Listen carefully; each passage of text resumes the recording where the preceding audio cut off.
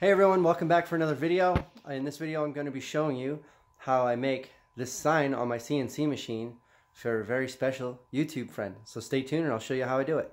On this slab I'm picking out the best 30-inch section I can in the middle of this slab, and I want to get as much character in this slab as I can. I also want to keep the live edge. So you see the section I picked out has this crotch grain. You can see the lines from the router sled where I flattened it, but that will be cleared up. I'll flatten that out more and sand that all out. You have this little bit of a defect in here, but this is really cool. It's got some bark inclusion in it. It's got some crotch grain figure in it, and it has this knot in it. So we're going to zero right here at this intersection. And that's going to put our car right in that section. Alright, now we're going to fire up the CNC machine and zero it out.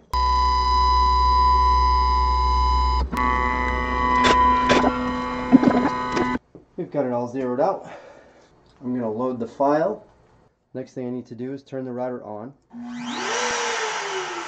which is going to make a lot of noise. And I'm going to plug the vacuum in and turn that on. I'm going to shut the audio off on here. I'm going to start the carving, and I'm going to run it at a high speed in the camera because this will take a while to carve, and I will speed this up. You can watch it carve the first clean out with the 1/4-inch end mill. Then I will get back on here, talk to you a bit, switch over to the 1/8-inch end mill, and then we'll finish up the car. So we'll talk to you in a bit.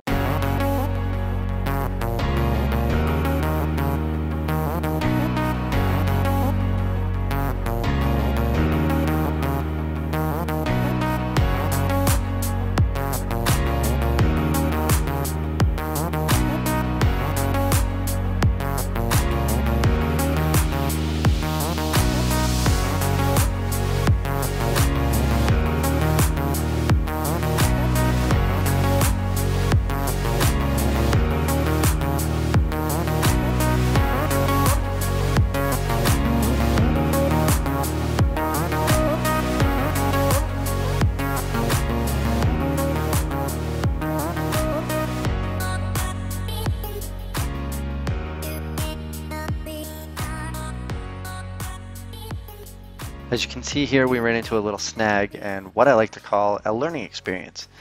What happened here was the bit wasn't tight enough in the router collet, so as it came loose, it drilled itself into the wood. So let's finish with the carve, and later in the video I'll show you how I fix it.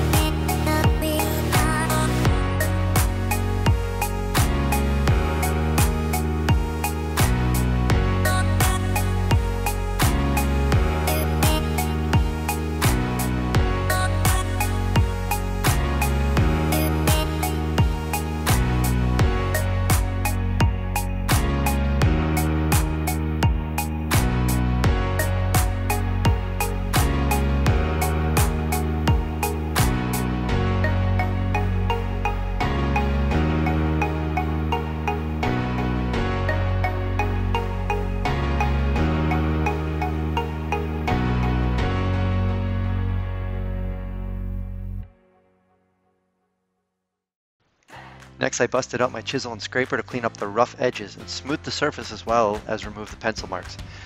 So if you are enjoying this video, we would love to have you hit that like button and consider subscribing. Stick around because this year we have some epic plans that you do not want to miss out on. Stay tuned for a video with an announcement that will explain it all.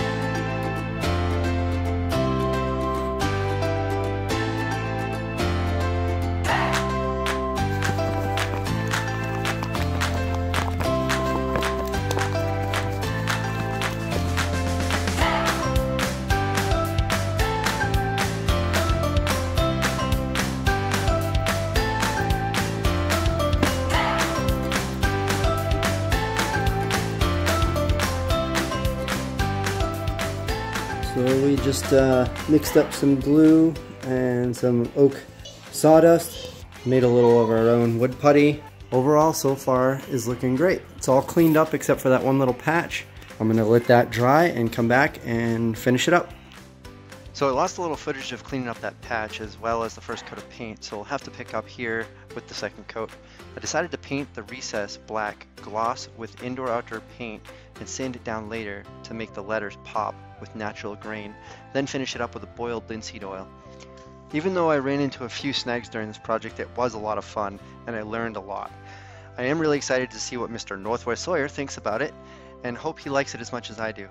Please let us know what you think in the comment section below. We're always learning, and sometimes the suggestions from others really make a difference. Also, be sure to head over to Northwest Sawyer's channel and check out his videos. He has amazing videos, and let him know I said hi. And as always, I hope you are all having an awesome day. Take care, and we'll see you on the next video.